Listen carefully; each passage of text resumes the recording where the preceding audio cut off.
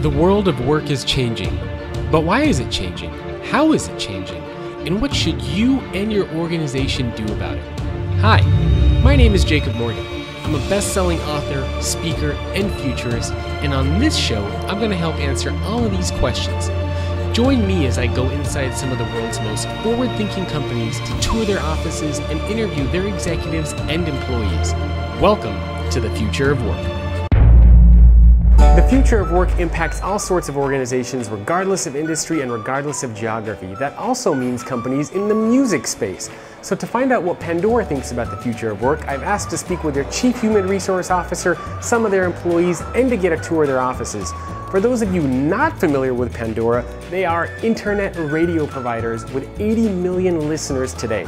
So let's go inside, take a look at their offices, and find out what they think about the future of work. So I'm here with Jeff Ho, who's the art director over at Pandora. He's going to give us a tour of their offices and let us know what went into the thinking behind creating this awesome space. Jeff, thank you very much. Thanks, nice to meet you, Jacob. So welcome to Pandora. So here's our reception. Usually our logos isn't obstructed by rainbow banners, but this month we're celebrating LGBTQ and gay pride. So here we are in our big open space. So in building out the space, we've really in working conjunction with the architects who have sort of an underlying theme around the places that you listen to music. But what really makes us Pandora and what we really love to highlight is this kind of music geeky culture, that we love all aspects of music. The way that I like to think about building out the space is that I build out small themes. So in this case, we've taken color as a little highlight. So on the other side of this wall is the yellow submarine. And then in the way that we've used a naming convention to build out these conference rooms is around the artists. So because this is a pair of conference rooms over here, we've named them Hall & Oates. And then on this side, we have the porch. And inside the porch is Preservation Hall Jazz Band. So we wanted to highlight these really iconographic artists. How'd you get involved in this? I mean, for people that are interested in design, I mean, did you go to school to study?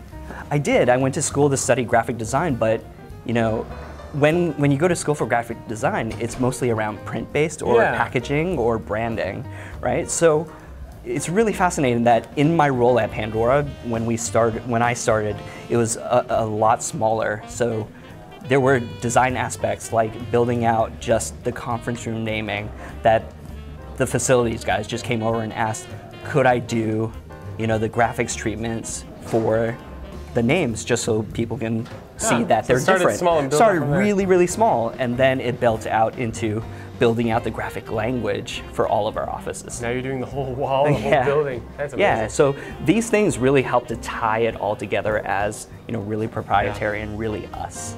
What are these little blue things here up at the ceiling? They're little baffles so that it kind of baffles the noise off of the concrete walking around. This is one of our newest backstage spaces. It's all the different work styles, right? That individuals like to work by themselves in a corner, by a window, that they don't want to necessarily feel like they're locked down to their desk, but that they have opportunities in the different ways and changing it up what suits them. So this is our newest floor. So I think that we're still finding our way around the space and utilizing the space. It's really interesting as we build it out, because we have our intention around the way that a space should be utilized, but then it's really interesting then to actually live in it and see how that plays out. What about these types of spaces where you guys have snacks and sort of a kitchen environment? Was there a lot of thought behind that sort of stuff as well? I think that that was an architectural decision from the architect's side, but I think what it ends up being is a nice thoroughfare, that the office feels really alive and really busy. It's people walking around. Yeah. I like it. We wanted to play up a little bit of the rock aspect, and so this wall is all about drum noises. So we made sure we included cowbell, thump, bass, gack, all the different ways of saying. I like the cowbell. That's the most important one that you gotta know. Yeah, right. More cowbell. I think we included more cowbell as well. Yep. More cowbell. And this is the wrap group. So these, you can reserve your... Yeah, from here, or it also is queued up when you secure it on Outlook. And it pops up in here? Yeah, it pops up over here. So it's nice, people when they need to have meetings, they can, depending on how many people they have, they can get one of these little rooms together. Right. And then this wall is the most common words used in pop song titles. So instead of just doing a list of the words, we thought that by creating a overall kind of texture with the words was kind of the most interesting. So then we built it into a crossword puzzle. So, some people might say, oh, what's the point in doing stuff like this? Do you think this adds a lot to the employee experience? Absolutely. Like, we are so music-centered at our core. Why not build our environments to kind of really reflect that? Yeah. Even though it's as simple as, like, literally the writing on the wall, it still adds that element to it. Yeah, and that's our environment. What are these things? This was from our hackathon. So either the teams from the hackathon can either work on something very specific to Pandora, or they can do something completely outside. And one of the teams did this like Oculus Rift, like driving game. Oh my goodness. Yeah. That's awesome. And it seems like there's a lot of flexibility, right? I mean, people work in different spaces, some people show up at different hours. Yeah. So it's kind of like a... Yeah, it's a mutual respect thing. Like, it's really nice that Pandora allows you to really take care of your own life, and you're also responsible for your work. So it's really nice that Pandora really believes in that work-life balance. So I guess this is what the space looks like before you guys get your design hands on it. Yeah. Very. And this is probably what most people think of as kind of a traditional office. Right. How long does it take to transform something like this into something like we saw? I'm gonna kind of stab in the dark here, but I think that the projects tend to be about 6 months from start to finish. That's from it? the initial inception of like, okay, we have the floor secured, giving the architects the go-ahead on designing it all out. It's becoming faster and faster only because we've worked with them quite a bit. That's pretty cool. Yeah. So what was the thinking behind the... Architects brought that up, it's such a big build out that, we were brought into the process of 6 kind of late in the game. They're like, oh, we should task design to help us with some of these wall graphics, and then you see what happened on 7. It's like we've been brought into the process earlier and earlier as we build it out, and it just becomes more and more successful, like across the board. It's like, but this was, I have to give it up to the architects on that one. They did something really beautiful, really nice. Yeah, it's very creative. Yeah, I really like it. Well, awesome. Thank you very much. I really appreciate you taking time to show us around. You guys have a beautiful space. Thank you so much. Yeah, thanks for coming by. So who are you and what do you do over at Pandora? Hi, I'm Kristen Robinson and I lead human resources at Pandora. So that's an exciting role because it seems like HR is changing quite a bit. How do you think HR is changing? It's interesting because a few years back we were always talking about how HR needs to be a strategic business partner, really focused on the business, and the business. And while that's still the case, it's all about the success of the business. I think HR now is leading the charge because it's really all about people and people's success. And if individuals are successful, then the business is successful. So, I think for me, I've shifted a lot because I didn't start in this profession. Where did you start in? I was in finance and accounting. I was a CPA, which is kind of rare for HR How'd you go people. from CPA to HR? I was always doing the extracurriculars related to people things, either recruiting for my firm or for my colleges, volunteering for that task force about how to make the work environment better. And I thought, why not get paid for this, instead of having it be extracurricular. So starting with the business, that was easy for me, but I think over time, just because the employees, people are so critical, I'm much more now focused on employee and employee success, which again, in turn, translates into business success.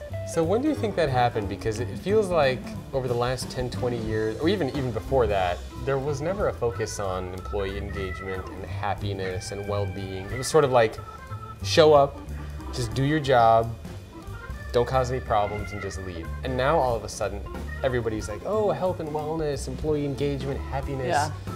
Why do you think this conversation has shifted? Yeah, I think two things have caused that. First is sheer demographics in the world. There are not enough people in the world, qualified, knowledgeable people, to do the things that companies and now even governments want to do. You know, innovation is happening so quickly, roadmaps, you know, just cannot be satisfied, and so there aren't enough people. So we're in that proverbial war for talent, and when you need to attract and retain talent, all of a sudden you shift from being a little more sort of solely business focused to being a little more people centered. Yeah. So I think that's one shift.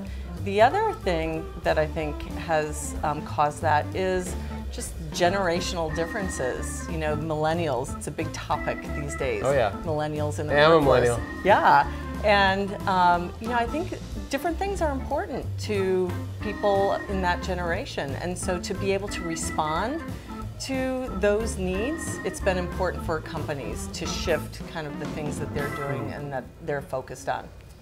I always like to say we have to shift from creating a place where we assume people need to be there to creating an environment where people actually want to show up. Totally, because you know there's not this loyalty, there's not the same kind of pact between a company and an employee anymore, and so people will vote with their feet. So do you think that in the future we're still going to have a lot of full-time employees, or everyone's going to be a contractor and a freelancer? Because like you said, it's very hard to retain talent.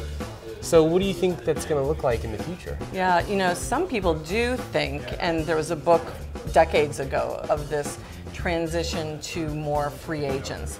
And I actually don't think that's going to happen because, again, the scarcity of talent. Companies are going to want to hold on to the talent that they have. Having said that, I actually think a trend is going to be that work is not going to be so job defined. And that people will just bring their skills, their know-how, you know, what they love to do, what they do best, to the work that needs to be done. And companies will figure out a way, you know, to tap into that talent more. And so it's less about the structure of a job and more about what a person can bring to the table. Yeah, no, that makes a lot of sense. Yeah. What role do you think managers, leaders, executives play within organizations today, or going in the future? More and more, when the competitive advantage you have is not about assets, it's not about, you know, inventory, it's not even about, you know, innovation in a product, because that can be replicated pretty quickly, especially if it's software in nature. It is about the people and that resource that you have. So at Pandora, we are really trying to develop humanistic leaders. And you know, humanistic is kind of a lofty word. All it means is people-centered. You know, people who are caring about people, leaders who are in service to people and helping them be successful. And so I think that leaders today and in the future have to care about the business success and people's personal success. And actually, we talk a lot about that at Pandora. What role do you think corporate culture plays in all this? I think it's huge. I think it's huge. People spend so much time at work, you know, and it's interesting. I think one of the meta trends happening in the world is the blurring of boundaries. People are blending, you know, work and family. People are blending work and learning, even if it's outside of their profession. Really? Yeah, people are blurring work and a contribution to community. You know, we have a really strong giving back program.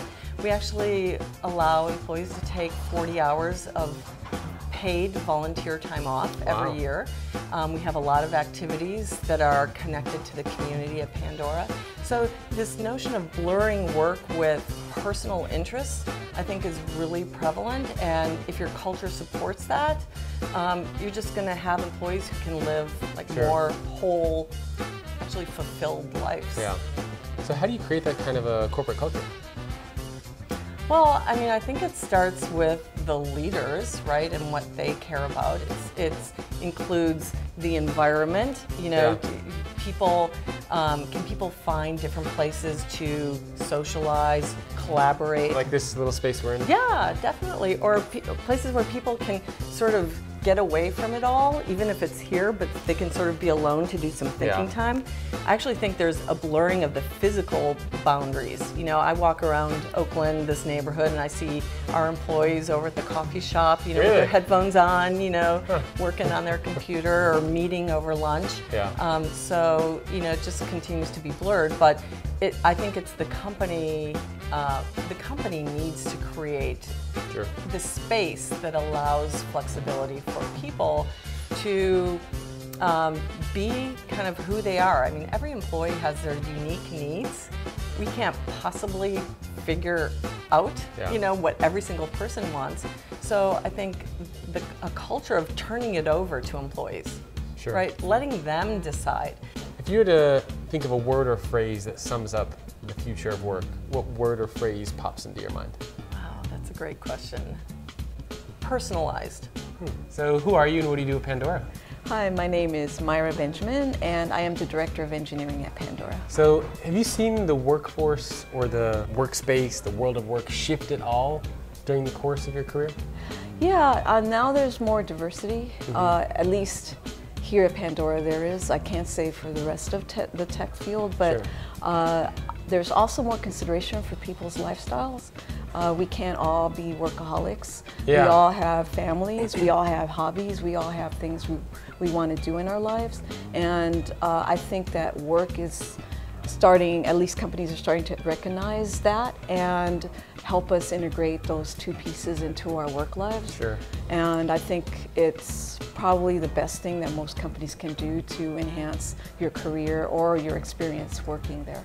So it used to not be like that in the past, it sounds like. Not at all. I have so many stories around that. What advice would you give to an employee that's trying to stay relevant in this changing world of work that we're seeing? Definitely, you've got to have technology in your bag of tricks. There's no way that you're going to run away from that. And as much as we want to, we can't run away. It doesn't mean that you have to be a programmer. It just means that you've got to be aware. You want to use the appropriate tools for your job. You want to be trained and you want to be really well versed in them. I'm Marcos Juarez, and I curate and program the Latin music here. So over the course of your career, how have you seen the world of work change? Well, like I mentioned, I come out of music retail, you know, and that is, you know, there's been a sea change as far as how we all consume music, and as well as independent radio, you know. Terrestrial radio is sort of losing ground to streaming and to internet radio. So in a sense, it's, you know, accessing music is easier than ever, but it's overwhelming, I think, you know, for the average listener to sort of navigate. Which I think is why, you know, coming back to curating and sort of what we do at Pandora, like it's helpful to have someone guide you a little bit and sort of fuel discovery and maybe help people find music that they otherwise wouldn't have a means to discover. You know, it's a lot more difficult to go to a record store because there's fewer of them.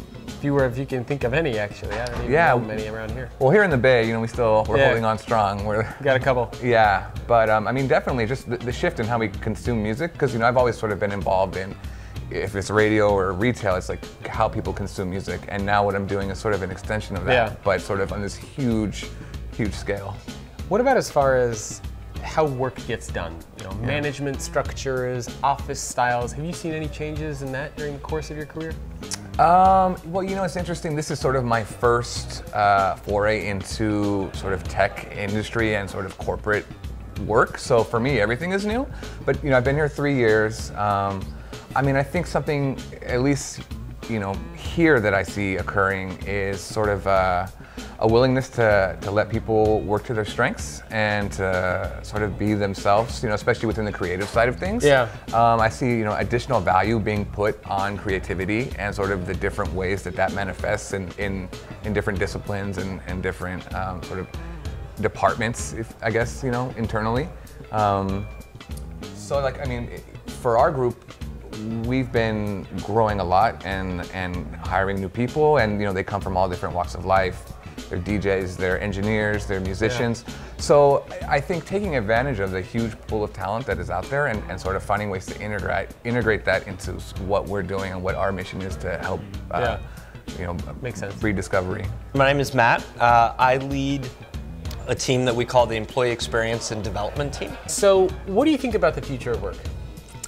Well, I think that the type of work that we're doing now is very different. And so sort of that means that all of the systems and tools and processes and everything that sort of surrounds the job sort of has to change, because people are knowledge workers now, and that's very different than most of the systems that were created for mechanical manufacturing environments. And so I think that all of that has to change. And so we spend a lot of time thinking about what's the best practice, what do we really like, what do we not like, and then what makes sense for Pandora. We've all worked at companies where nobody ever cared about our experience. Oh, totally. Right? They just wanted to pay us to get our jobs done. Yeah. So why is the experience so important now? Yeah.